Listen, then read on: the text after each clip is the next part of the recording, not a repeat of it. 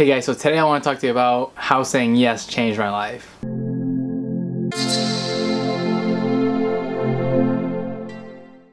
There was a point in my life where I said no to basically everything. I refused to go out with my friends. I refused to even go out in general. I would say no, even if it was just to hang out. All I really like to do is play video games. Now that was just one of many reasons why I said no, but that was my main excuse. I was pretty content with myself back then, so nothing really intrigued me. And I'm sure there's many of you out there that have your own separate excuses or ways of getting out of situations. So everything changed for me once I watched a comedy movie called Yes Man, starring Jim Carrey as Carl. Back in December 2008. Carl was a man who said no to essentially everything until he went to a seminar that promoted the word yes. Basically, you would say yes to everything, which was hosted by the man behind the scenes of the Saw movies, Terrence Stamp. So at that point, you really don't have a choice but to say yes and follow the rules. So Jim Carrey, being one of my favorite actors back in the day, made that movie a little bit more inspiring to me. That movie inspired me to say yes more frequently, even if I dreaded the idea. I remember the first day I decided to put this rule in place when a bunch of my friends came over and asked me to go out with them. I didn't want to go. I was too busy playing my games. I had an event going on and had no reason to go at all. But instead I did say yes. And in doing so, I ended up going out, having a great time with friends. We were nothing big. We were just enjoying each other's company. And at first I did dread it. I didn't want to be there. But at the end of the day, I enjoyed everything. So saying yes felt good and I wanted that feeling to continue. Since the movie came out in December, there was only a couple more weeks before New Year's. So my New Year's resolution was to say yes more frequently. With that extra commitment of saying yes, I was saying yes to getting out more, hanging out with friends, stepping away from the computer, stepping away from all my games, and enjoying it. All the experience I was having, I was learning, I was feeling happy being around my friends and exploring the world and seeing how much more it can offer. And the more I said yes, the more comfortable I felt. I was willing to take bigger risks in life. And saying yes allowed me to open up my horizons, explore new things, and saying yes doesn't always mean a positive thing is going to come out of it. There are still negatives that come out of it, but I learned so much from those experiences. Regardless if it was positive or negative, there was still so much to learn. Saying yes made me chase the things that I really wanted in life. So back then things were simple, you know, I wanted earrings, so I got earrings. Next up was, you know, I've always wanted to ride a motorcycle my entire life, and despite what everyone said and the, you know, the dangers of it all, it's something I really wanted to do. And so I went out and bought myself a motorcycle. Till this day, best decision of my life. Yes, there's a lot of dangers to it, but I feel so free on it, and it's a good stress reliever for myself. The next biggest thing would be me quitting my job. That was scary in itself, but in the end, I just kept saying yes, and I kept moving forward. And yes, it was a struggle, but I am where I am now because of that, and I couldn't be happier. This year alone, my life has been filled with adventures I would never have thought of being on. I even got to meet amazing people, get advice from them, listen to their stories, and learn from them. I made yes my motivation. Back in the day, I used to weigh roughly 200 pounds or so. I used to have these internal arguments with myself saying, you know, you want to go to the gym, but you're too lazy to go out there and do it. You start making excuses. Instead, use yes to help yourself get out and just do it. What I used to do is set a time for myself to go to the gym. In the beginning, I never really adhered to that time, but slowly I was getting there. But I got into the habit where just telling myself, yes, I'm going to go. And as much as I did not want to go, and God,